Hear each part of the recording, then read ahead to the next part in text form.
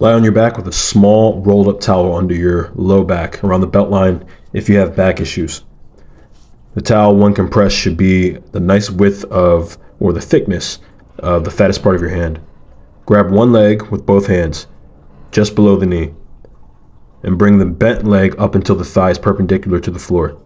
Extend your toes back towards your shin and slowly straighten out your leg without letting the thigh move into your hands or letting your back come off the ground.